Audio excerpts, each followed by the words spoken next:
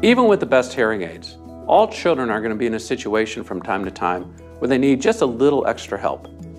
And for those situations, we created OpenSound Booster.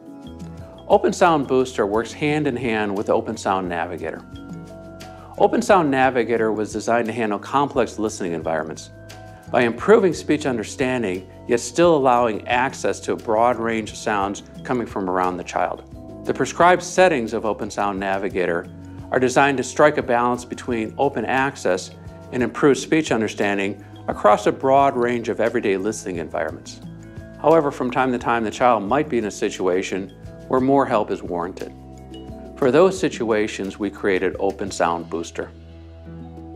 OpenSound Booster is activated via a simple button push on the Oticon Opn app.